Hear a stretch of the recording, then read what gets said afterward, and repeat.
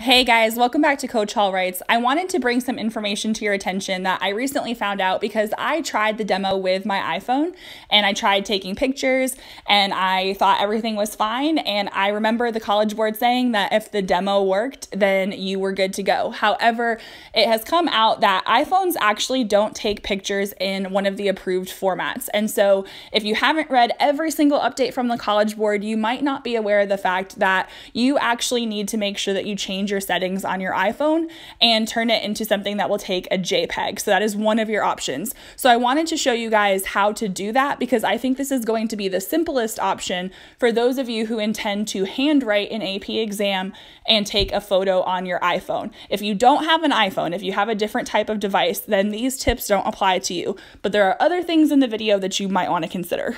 The first thing you need to do is find your settings icon. So you're going to tap that and then you're going to scroll down until you see camera.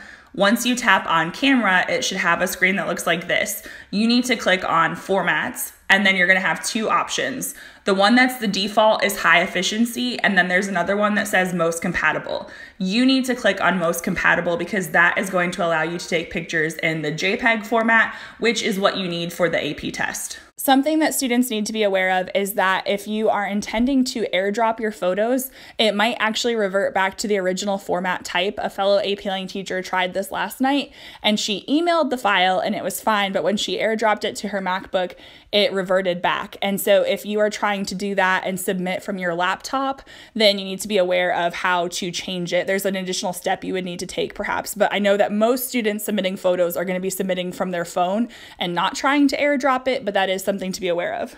I should also point out that there are different free scanner apps and you can actually use the Notes app on your phone. There is a way to take a picture and turn it into a PDF there. I looked up the instructions for it. I was going to demo it, but guys, it seemed a lot more involved than just simply changing your settings. So if you've already done this in the past and you know how to do it, maybe you've done it for distance learning and you're comfortable with it, then go for it. But if not, I think just changing your settings is going to be the easiest solution. If you do decide to take a picture and have it turned into a PDF, you need to remember that a PDF is a text file, not a photo. AP for Students actually tweeted about this earlier today, so you want to make sure that you're actually uploading the correct file type. One of the benefits of the AP Lang test is that it is in the second week, so while I don't think we need to stress ourselves out by worrying about what has or has not happened to other people, I do believe it is important to be informed and hopefully learn from some of the glitches or possible errors that are happening to other people, so that we can be prepared. And one thing I've heard from a variety of teachers is that basically it seems like the easiest method for students so far, the one with the least amount of complications, has simply been to type on a laptop or computer and copy and paste. And so if that is one of your options that you're considering, you might want to know that so far that has been the one that seems to have been the least stressful for students.